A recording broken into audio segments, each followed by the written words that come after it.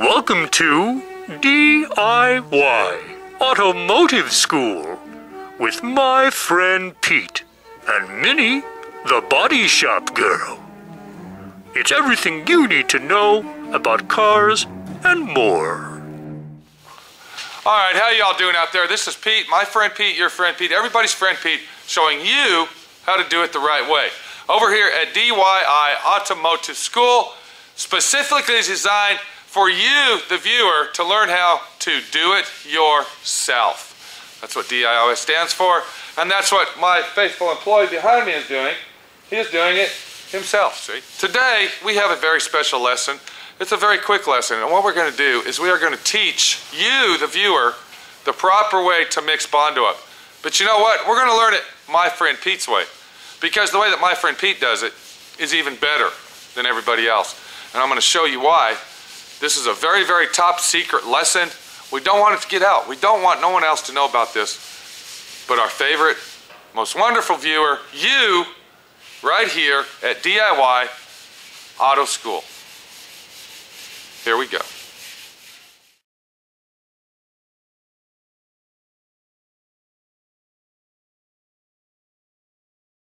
The first thing you want to do is get yourself some nice quality Bondo. I'm going to say this, and I'm probably going to repeat it. You don't need the most expensive Bondo. This brand that I have right here costs $9 a gallon. Okay?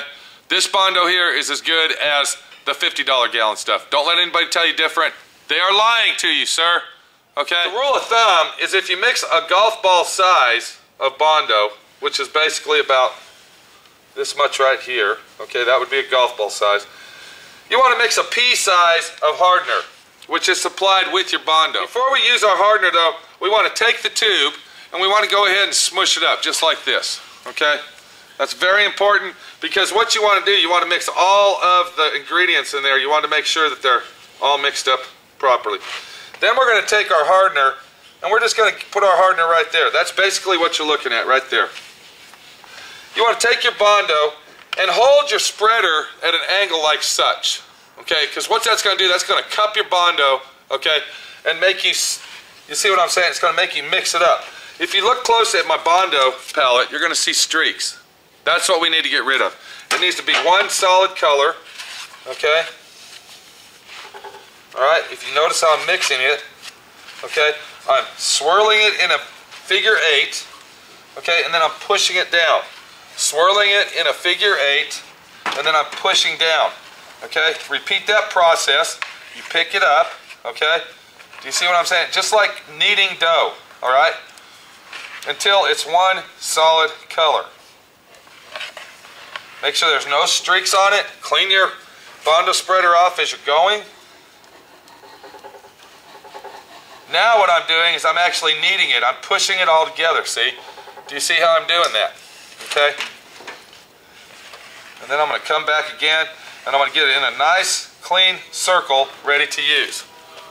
Now that is how you mix normal, everyday Bondo. I don't care if it's the $10 gallon, okay, if you look right here, or if it's the $50 gallon. That's how you do it, okay? Since I'm going to use this Bondo palette again, I'm going to go ahead and keep my surface clean, okay, because I take my extra Bondo that I don't use and I go ahead and spread it on there. And this will dry to a nice clean surface and it's reusable, see? Okay, now you're getting to the final coat of Bondo and you want to make sure that you know, everything flows out good and all your pinholes are filled up. And this is going to be your final sand job. This is going to be your final everything before primer, okay? Now what we're going to do is we are actually going to take some polyester filler. Is that polyester? Yes, polyester finishing putty. Now this is made by several different brands. I don't want to mention them, but all you got to remember is polyester putty, okay? And what we're going to do is we're going to take some Bondo, just like we did before. We're going to repeat the process, okay? Just like you see. But now what we're going to do is we're going to take our polyester putty, okay? Excuse me, sir. Can you come over here, Rich, please? This is so top secret. I don't even think Rich knows about it. Okay, can you go ahead and remove your masks, please? Employee. Stand right here so everybody can, thank you very much, right there's good. Okay, have you ever used Bondo and Evercoat together? No. You've never done that? You've never even heard of that before? Evercoat, no. That's news to you. To take Evercoat, just like you see here, and mix the Bondo all together. You've never done that. So maybe this is a lesson for you too, am I right? No, it is. Good. If you can stand over to the side, maybe you can learn something, okay?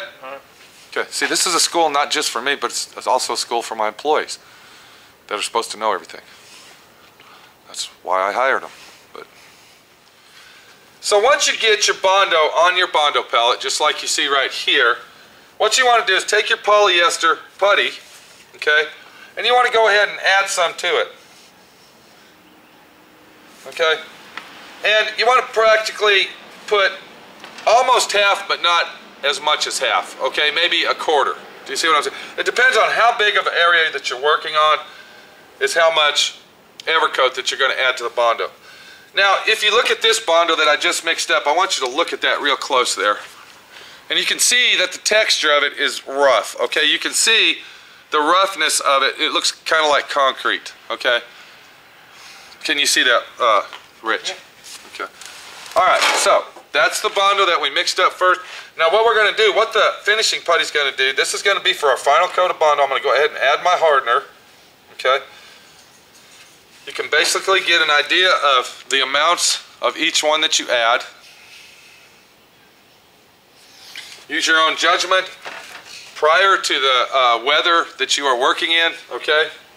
Once again, I'd like to mention, the colder it is, the longer it's going to take to dry, so you might add just a little bit more hardener. Don't get over-hardenered, then it'll never dry, and when it does dry, it won't stick. So it's very important to always use the right amount of hardener. If you use too much hardener, it will dry, but it won't stick to the metal or the fiberglass surface or plastic or whatever you're working on.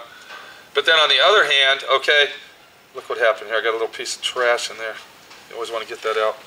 But then on the other hand, if you don't use enough hardener, so it's like a, you know, test and trial period. Feel comfortable with the way that you like to mix it up. I like to circle it in a motion and then knead it down. Circle, knead. You see how I'm doing that? Okay. Now I want you to look at the texture of each two in a different way, and I want to show you the difference.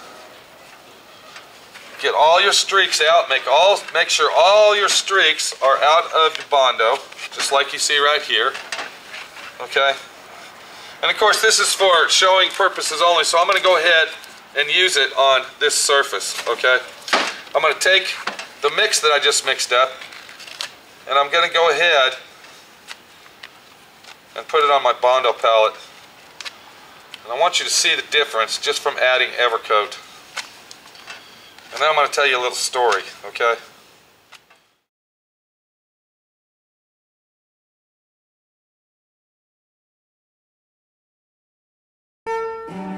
Thanks for watching D.I.Y. Automotive School.